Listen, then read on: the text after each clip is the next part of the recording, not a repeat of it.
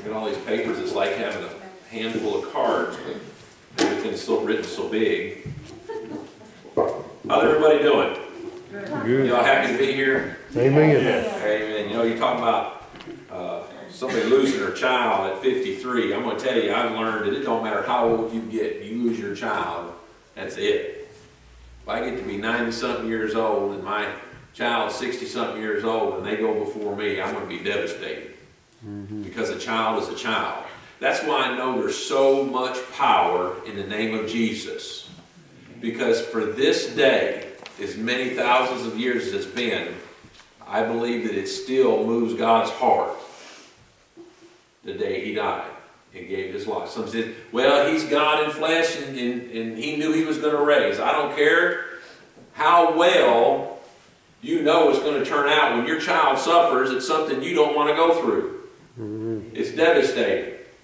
You know, I wanted to always say that once we have children, parents live in constant fear, but I had to reroute that and say that once we become parents, we live from that very moment in constant concern. We're not to worry as Christians. We're supposed to be concerned, though, aren't we? And I think anyone here that's a parent knows exactly what I'm talking about. But I also know that anybody here who has a nephew or a niece or a grandchild or a neighbor child, anyone they love, you know what I'm talking about. I'm close to 200 of them.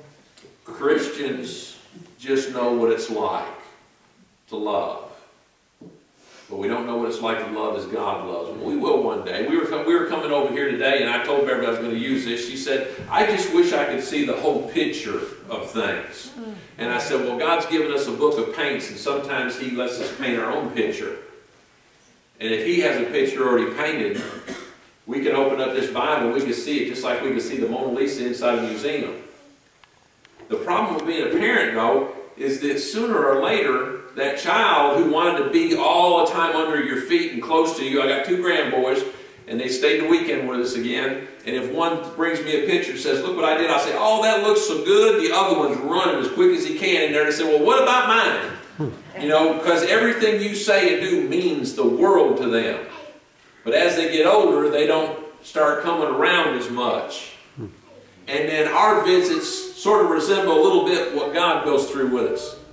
You know, they're happy to see us, and it's not that they don't love us, but they just got better things to do.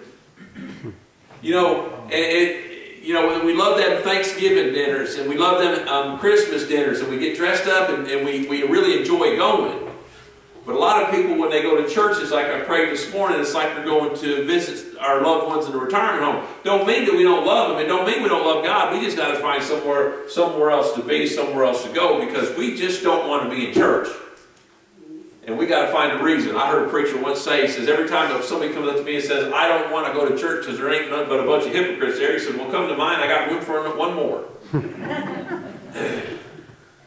You know, we're talking about jokes, and I'm going to talk today about the temple of God and how it gets defiled and how people break into it. You know, there was and I think I know I heard this from a preacher, I might have heard it from Beal, but there was a man that broke into a house. He thought the people were gone. He didn't know anybody was there, and he heard, Jesus is watching you. And he stopped, and just that fear went over him, like, is there somebody with a gun? And what's happened to me? And then he heard it again, Jesus is watching you. And it was a parrot, the people's parrot. And he walked up there and said, is your name Jesus? He said, no, my name's Harold.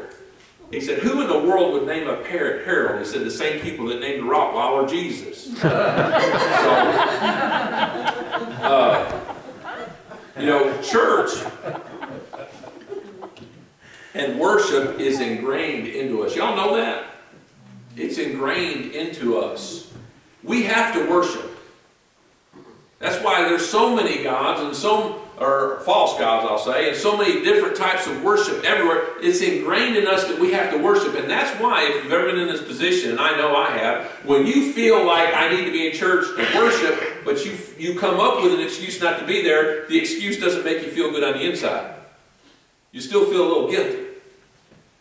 Because it's just ingrained in us to do that. In 1 Corinthians chapter 3, Verse 16 it says, "Know ye not that ye are the temple of God, and that the Spirit of God dwelleth in you?" The Word of God for the people of God.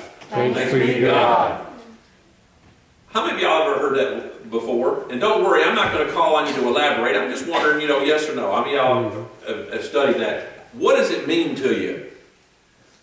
What does it mean to you to know that you are the temple of God?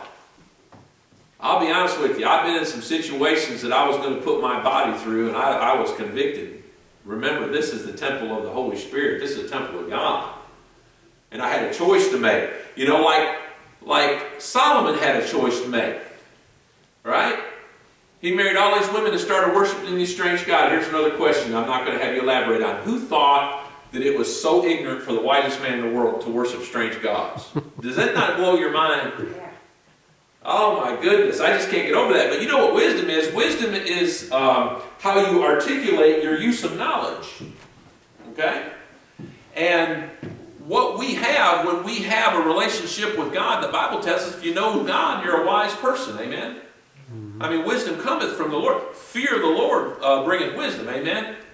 So, without me going any further, don't be afraid. How many of y'all know God today? Amen. Praise God. So, y'all are wise in that way. How many of y'all still sin sometimes? So, are we any different than Solomon? God gave him wisdom, but he allowed him to keep his free will. And let me tell you something. Wisdom without discipline is like zeal without knowledge. Amen? You can be the wisest person in the world, but if you're not disciplined in what you know is right, you're still going to sin. He built the temple, the first temple, the first big one. We can say God built the first one, amen? But he built the temple, and I was researching again, because I had a children's sermon. I don't know if y'all remember it. I talked to them about how much it cost. And it was in the billions of dollars. And I said, you're worth more than that temple to God, amen? I think we can all agree to that. But it was like 3 to 6 billion. And I'm thinking, who's coming up with these facts? There's a big difference between $3 to $6 billion, is there not? I mean, I'm going to be honest with you. If I needed to, I could live off of $1 billion. Just one. I don't even need 3.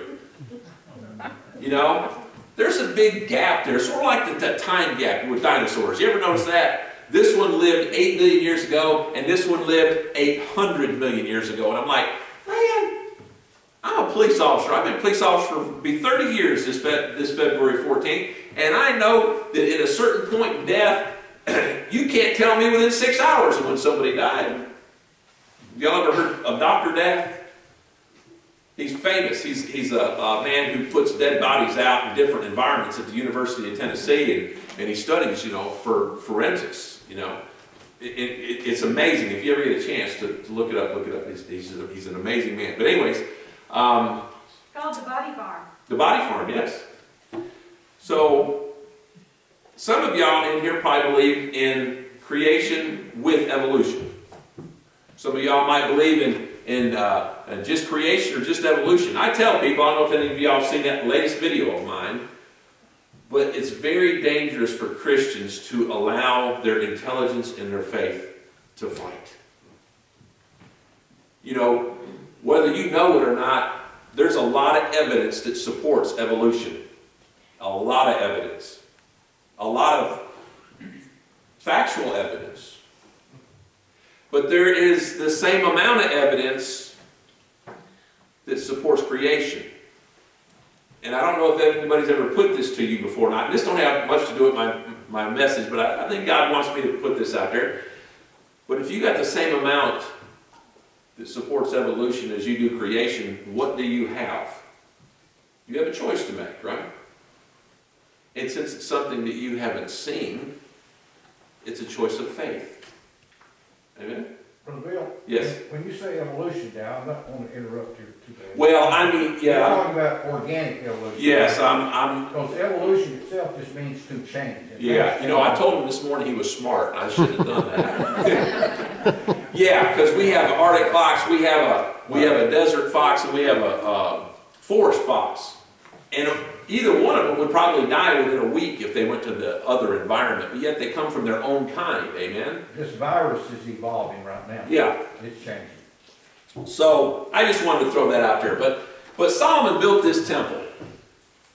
And let's say it cost $3 billion. That's a lot of money for one building. And we know the reason why, right? Teresa, is the gold in it, right? I mean, there are rooms, entire rooms that were covered with gold. I bet me and Teresa could have a 12-hour discussion on the temple, couldn't we?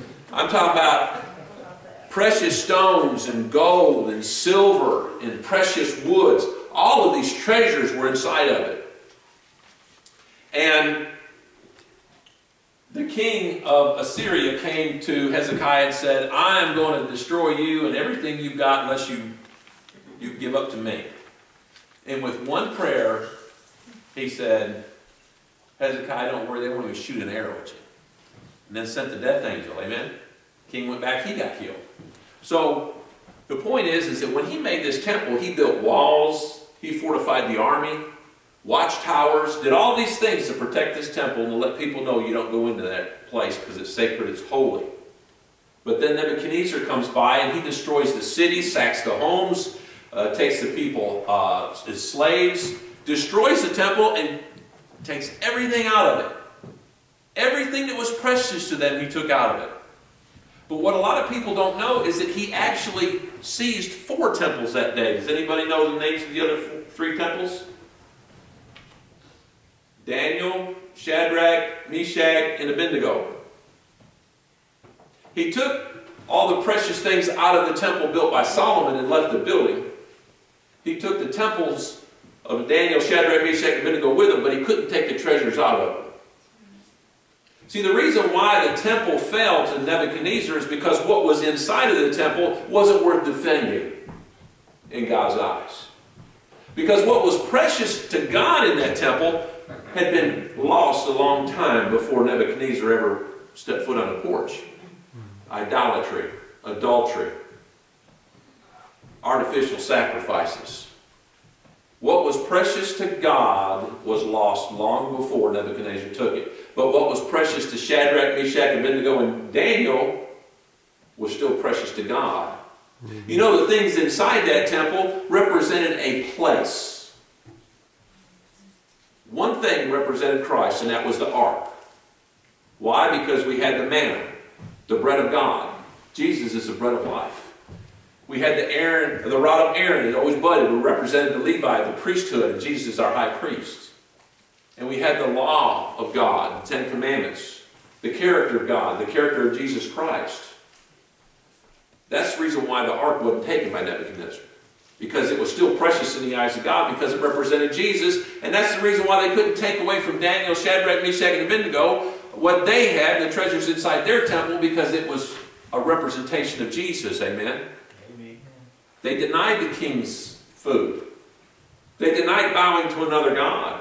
What was one of the things that, think about it, think about it's not a coincidence, but the parallel between Jesus, our Christ, and Daniel, Shadrach, Meshach, and Abednego. What's the first temptation of Jesus in the desert? God just threw this at my mind. I thank and praise him so much in the name of Jesus by the power of the Holy Spirit. What was the first temptation of Jesus? Turn these stones into bread, amen. What was the first temptation of Daniel, Shadrach, Meshach, and Abednego? Eat of this food from the king's table, amen. What was the other temptation of Jesus? Bow and worship me and I'll give you all this. Bow to this man and you'll be able to keep your temple. You'll be able to keep your life. No, I'm not going to do it. You see the correlation between the two? They were representations of Jesus Christ. It was very important. He couldn't take them things. And I've already passed up 2 pages, I'm sorry. You know, we put locks on our houses, and I'm sure you all heard this preached 100,000 times probably, but I'll preach it again. We put locks on our houses, but what good do the locks do if we don't have walls? We could have a framed door out there locked with the best lock in the world. If we don't have walls, they're still going to come in and take everything, amen? You know, we lock up what's precious to us. That's why you don't see locks on outhouses. We lock up what's precious. I've got as we left today, I opened up the door to walk out and I jiggled that handle to make sure that it was locked. And my German Shepherd sits on my front porch. And if she hears something, she'll go find out what it is. Now I know that if an honest person was to come by my house, or somebody that's afraid of dogs come by my house, I don't have to worry about them breaking in. But there's always somebody that's not afraid of a dog and they don't care about locked doors. That's why my true trust is in God. Amen? Now what if somebody breaks in my house and I go home and it's a rain check? Well, all things work for the good of those that love the Lord, and there's a reason for it. And God knows the reason, and He'll show me the picture. Amen? The easiest way to conquer anything is from the inside. That's why as Christians we got to understand that this temple is always attacked by Satan. We talk to ourselves worse than anybody else. We cut ourselves down worse than anybody else. We ransack our own temple and defile it with our thoughts more than anyone else does. And it's a shame that we allow an open door to Satan inside our minds and our hearts so often. Saying we're not pretty enough, we're not smart enough, we're not good enough, we're not fast enough, we're not this, we're not that. And we go back to being children of the milk instead of adults with the meat, like my grandchildren, trying to get God to tell us that we're good, that He still loves us.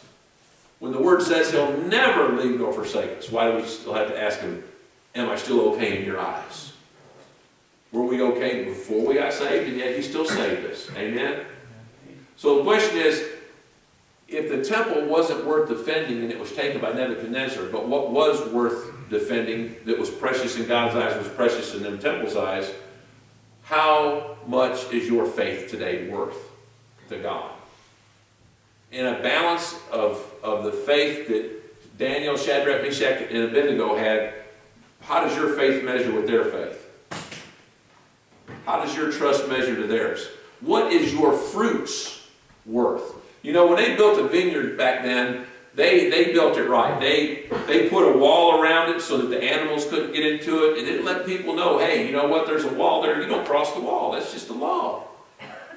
I'm sure they had sheds. They definitely had the wine presses. They had everything they needed there to take care of that. What is your wall like? You know, if your body's a temple of God, then you have a wall around you. Who protects it, and is what's inside worth protecting? The Bible says in Proverbs 25:28, he that hath no rule over his own spirit is like a city that is broken down and without walls. You know, it is easier to conquer something. Abraham Lincoln said after the Civil War that after he saw the might of the people and the industrial strength of the nation, that no one could conquer the United States except they conquered from within. And we see that happening today, don't we? You know, Adam and Eve, that apple was an outward sign of rebellion. It wasn't until they desired it in their heart and put it inside them that it became sin and killed them. Samson, his hair was an outside reflection of a vow. You know what? A lot of people say it was his hair. It wasn't his hair. It was the vow. And he had a lot of vows as a Nazarite. You know, I really believe he could have cut his hair first and still had the other vows and still had his strength. His hair just happened to be the last vow that he didn't break. Amen? He touched dead bodies. He committed adultery. He went after prostitutes. He drank alcohol. So if he'd have cut his hair first and still not done the other things, could he have remained his strength? I believe so. It just so happens that that was the last thing. And I often wonder if that last vow was only there because of his vanity. Because a lot of times we'll do things for God just because it makes us look good, instead of what it'll do for the people we're trying to help. You know? But she cut his hair. And when did she cut it? She cut it after he fell asleep. You know what? Jesus, when he was with his disciples, he did everything for them. Did y'all ever notice that? Do you think that the 5,000 were the only ones that didn't eat that day? Or had struggled with him for them many days and didn't eat? The disciples probably didn't eat either, did they? Because it wasn't like they carried around a refrigerator with them. So when he fed the 5,000, the disciples ate along with him. When they were in that boat alone and that storm came and he was walking on the water, he cared for them. When he was in the bottom of the ship and the ship was being tossed to and fro, and they went to him and said, Jesus, don't you care that we die? He calmed the sea. He was always there for them, but the one time Jesus needed him, he walked up to him and he says, I'm in deep distress. I've got a heavy load and I'm really hurting and I need your help. Please come with me and pray. What did they do? They fell asleep. And a lot of people are falling asleep in church today spiritually. And I know you've heard that 1,000 times. It's like, there's time, I heard a preacher once say, he says, I'm going to preach this again because I know that some of y'all didn't get it last time because you were asleep. Satan knows that he has more than one temple to destroy to get rid of Christianity. Did you ever notice that when Sodom and Gomorrah and God said, for 10 righteous I'll not destroy the city? It wasn't to help the unrighteous, it was to help the righteous. We say, why does God allow so much evil in the world? Because there's a little bit of good in the world that's worth saving. Okay? There's a little bit of good still left that's worth saving. That's why he hasn't destroyed it. If you have walls, what are they made of? Does it matter? God sent Hezekiah to build a wall out of burnt rubble. He managed to build a wall. He used a wall of water, one of the most flexible and inconsistent things in the world. He built a wall of water so that the children of Israel with Moses could walk through. Amen? It doesn't matter what you think you got or you don't got. If you ask God to help you build that wall, it'll be impregnable. What about the wall of the invisible wall that Job had that Satan said, I can't get through it? Amen? The temple that we have inside of us was not built by man's hands. Neither is the wall outside of us. And no one can get us out of his hand. Did he promise us that? No one can take you out of my hand, and no one can take you out of my Father's hand. That's a wall there. How many of y'all know who John Wesley is? Amen. Yeah, I didn't see any of the Methodists raise their hand. What's up with that? I was shaking my head. Yes. Don't care what your religion is. If you ever study that man's life, he is a great man. They said in his lifetime that they believe that he rode over 250,000 miles. I don't understand how that's possible. They said his brother wrote, I don't know how many, 30,000 songs. And they call them Methodists because they have a method of doing things.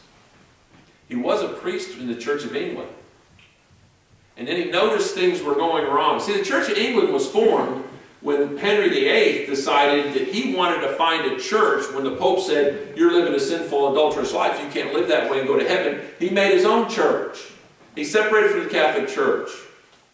How many people do you think today are trying to find a church that allows them to do what they want? Because if the church says it's okay, then God's obligated to say it's okay. So he makes this church, the Church of England. Now, I do believe that there were Christians in this church. I believe there were people wanting to worship God. But the problem is that it was a combination of church and politics. And that was by the means that they crucified Jesus Christ. By church and politics. He said he was our God. He says he's your king, Caesar. And he ain't Caesar, he ain't our God. That's what they said. So he got to noticing that the church wouldn't allow certain people through the doors. If they didn't look right, if they didn't have the right title, if they weren't dressed right, if they didn't smell right, they weren't allowed inside the church. So they were preaching the Word of God in the church, but they weren't practicing it outside of the church. Matthew 23, 1-3 says, Then Jesus spake to the multitude and to his disciples, saying, The scribes and the Pharisees sit in Moses' seat. Now y'all bear with me because I've messed this up many times.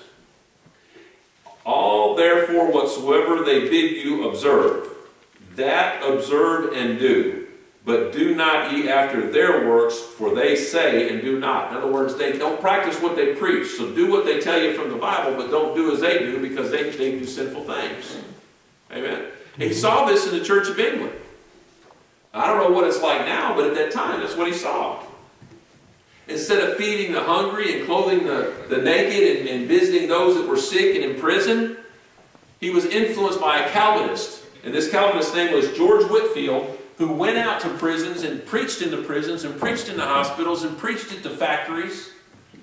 And to Wesley that was strange because worship was formal. He wasn't behind a pulpit. And he got passionate about his preaching. Sometimes he'd yell, get loud, cry. Well, that was beneath a priest. But then he finally realized that what he was doing is he was feeding them hungry people. The bread of life. And then he realized that the Church of England was putting the name victim on those that were less fortunate than them. Why? Because when you give somebody the title victim, then if you can justify why they're a victim, you don't have to help them.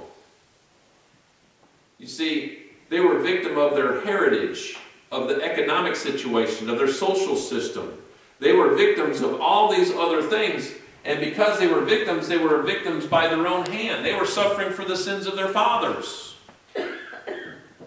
And because it's not our fault, because it's not the church's fault, and you just happen to fall in this category of victims, we're not obligated to help you. But John Wesley, as George Whitefield and so many others, said, no, we preach Jesus on the outside with our works, inside with our mouths, but outside with our works. And John Wesley said there is no such thing as a victim because with Jesus we have victory in Him. And there are no victims within the walls of Christ. There are disciples and warriors, amen? Because when you label somebody a victim and you give them that title, they feel like they're either not deserving or don't have to rise up above that. And then you get these people that want to advocate for the victim. They want to tell you that you should give them more, but they don't want to give anything. And the government is famous for this. And I always say, don't put politics in your pulpit. I'm just using this example. I'm not going to tell you anything about liberal, Democratic, conservative, whatever. I'm just going to tell you that they're the best example of saying we need to give more to the poor, but we don't want to give anything from our own pocket. Wesley didn't believe in that, and I hope you don't either. If you see somebody hungry, feed them. If God tells you to go to somebody who's sick, go to them. In prison, go to them. I know it's hard now, but that don't mean we can't do it. God could have took the apple out of the hand of Adam and Eve. God could have took the stew out of the hand of Esau. He could have took the scissors out of Delilah's hand. He could have done a lot of all these things. He could have done it. But the problem was with the heart, Adam and Eve sinned. Samson gave in. Esau didn't care about his birthright. So what was precious to them wasn't precious to God. So why defend something that you could care less about? God will defend you. He will brighten and enrich in your temple, and He will build walls around you that Satan and no one else can penetrate, unless He allows it. There are times when He will. But He's not going to take away your free will. Even the wisest man in the world had that opportunity. And he went what way? Away from God. And the very man that sacked the temple and took the riches and took the other 3 temples wound up being a servant of God. How ironic is that? Father God, we thank You for this time that we have together. We thank You, God, for the ability through Your Son, Jesus Christ, to come to Your throne, God, as precious as it is. As unworthy as we feel we are, we were still worth something because You gave Your Son for us, and you hate the deceit and unbalanced scales. So for whatever reason, we thank You, but we know that we are made in Your image, and that image, God, is one of the reasons why You never gave up on us, and we thank and praise You for that. We should be able to see Your image and worth in everyone, no matter what their lifestyle is, no matter how they want to live their life, no matter whether they agree or disagree with our religious beliefs. Everyone is worth something, and everyone deserves Your love. And help us to reflect that in Jesus Christ. Help us not to be a reflection of what's in the temple that represents a place, but God, what's in the temple that represents Jesus Christ. We ask this in His name. Amen. Yeah. 291.